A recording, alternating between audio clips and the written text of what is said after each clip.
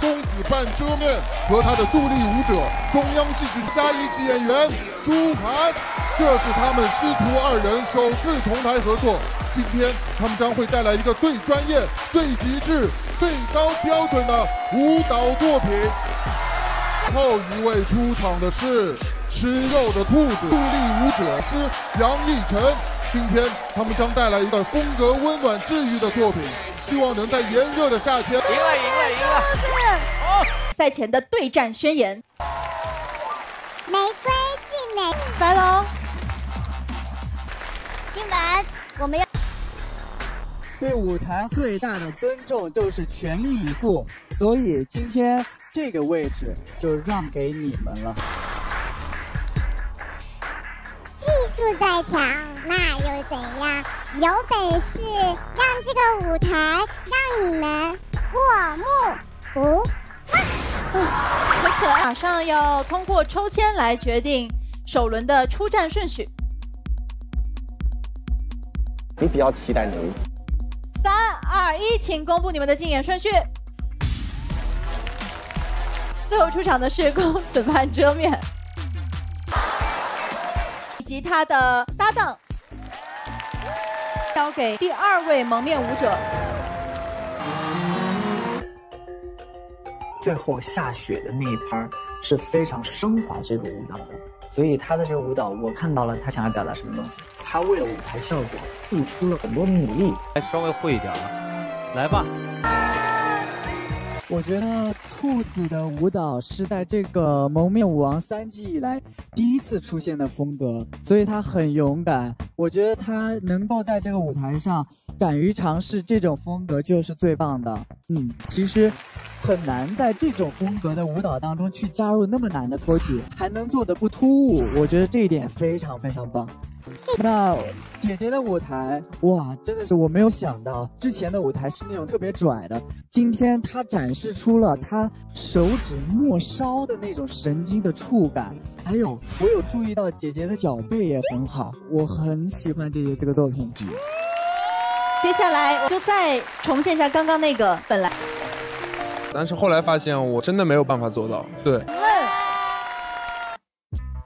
白龙老师这个作品我看得非常感动，从一开始他后面的时钟，包括他后面说的这个剧情我都看懂了，而且我很喜欢最后的时候把面具摘掉，我觉得那是一种解放自我和直视自我的一个过程。来，我们要把舞台交给下一玫瑰。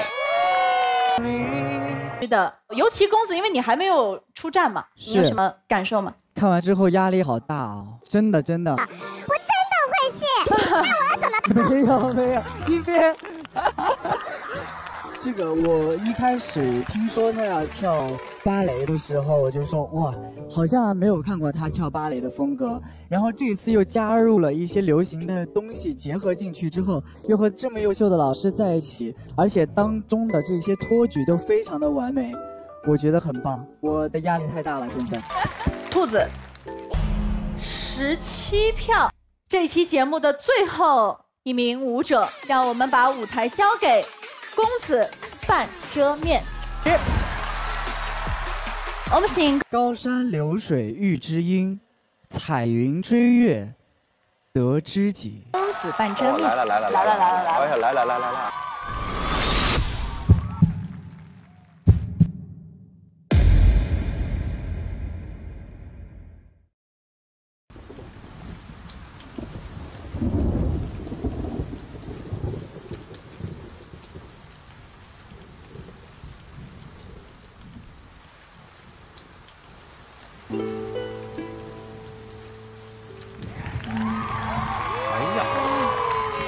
这小尖儿。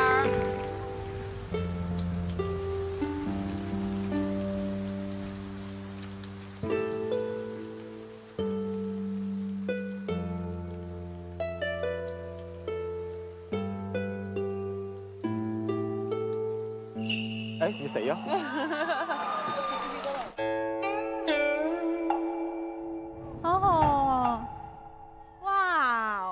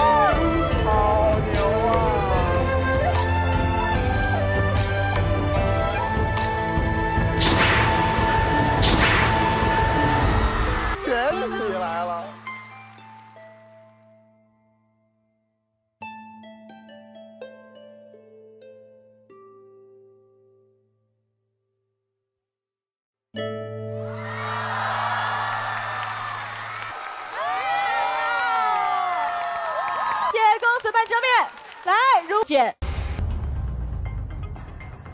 这是舞剧之一，关键特别适合，很适合他。对，特别适合他。我从头到尾鸡皮疙瘩没下来过，整个炸裂，太大了。好的，投票完成，品的票数情况，这故事是吗？是的。为什么要编排这样一个作品？老师来说吧，对。因为舞蹈是我们的本行，是我们最热爱的一个灵魂的伴侣。之所以选择这个知音，其实知音是一面镜子，能够看到我们心照不宣的内心的想法和冲动和热情。所以知音其实我觉得是最贴合这个舞台，也最适合公子来表现的一个作品，所以我选择了它。其实舞蹈对于我来说就是我的知音，因为我觉得人不能没有朋友，就像我不能没有舞蹈。所以老师也算是你的知音，对不对？对，是我的老师。是你的老师？是的。我说一下，第一次见到老师的时候，是我18年的时候正在艺考，当时我说，哎呀，不会这个主考官里有我平时在手机里看到的那些大神的老师坐在那儿吧？我一推开门一进去，朱涵老师坐在正中间，我当时胆子被吓坏了。然后见到朱涵老师之后，他说：“我想起你来了，那个当时花鼓灯跳得挺好的那个小孩。”我一下觉得朱涵老师对我印象非常深刻，我们非常有缘，我们之后又合作了很多的舞台，这样就慢慢成为了老师之间的关系。我之所以为什么一直会信任公子呢？是因为我看到了几个字儿，一个是勤奋，一个是努力。最关键的还有2个字儿，叫做慧根。他有这慧根，我相信这支舞蹈是他所有舞蹈里面学的最短、最快，但是最难的一支舞蹈，源于他有这个基本功，没有丢，就是没有忘记他自己的那个初心，一直都坚守这个行业，所以我尊重他，也来到这个舞台和他共舞。我觉得太好了。然后呢，他的学生跟着他一起跳的时候，他的那种年轻的那种活力。在这足足的，还在跟老师学那个韵呢，因为这种韵是他需要时间的沉淀。你别难的，你跳的这么好，你跟一舞蹈家那朱涵那对吧？行业里边的绝对的 top 级别的这样的舞蹈家，你跳的时候毫不逊色。过奖了，过奖了。朱涵老师是我们宝刀圆润。说完了，是不是该满？哎，我们舞者了。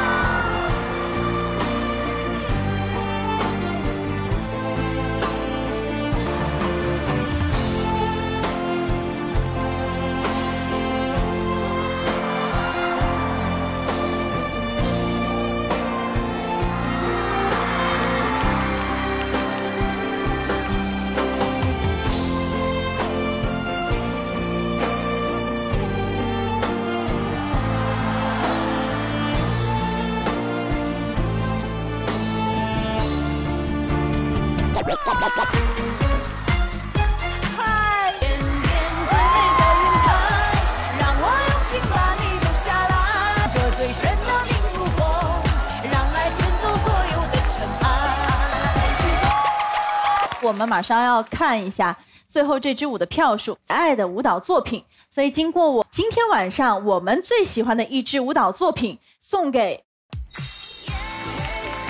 我们可以欣赏，我们可以佩服，我们谢谢老师。好，接下来我们要看票，公子半遮面和无人来看大屏，17票。票数诞生之后，也将产生我们本季节目的。来看大屏，实际投票26人。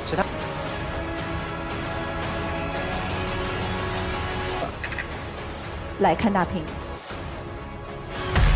满票，让我们恭喜公子。好，我们请无人区玫瑰歼面并转身，3、1，请歼面并转身。大家好，我是在中国元素这一块特别的少。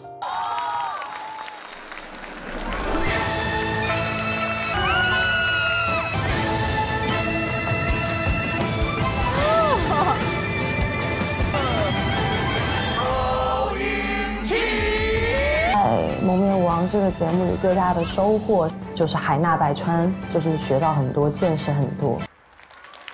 好，根据我们的规则，因为在对手以及可以选择他歌，来，请放。第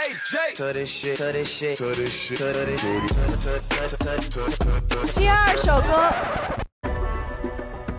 民主武功里的融合一下也能跳。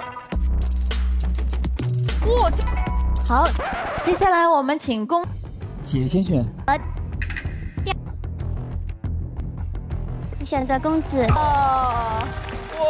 可以的，我们恭喜姐有点拽和公子半遮面成的我们的白龙。好了，那以上就是我们本期的。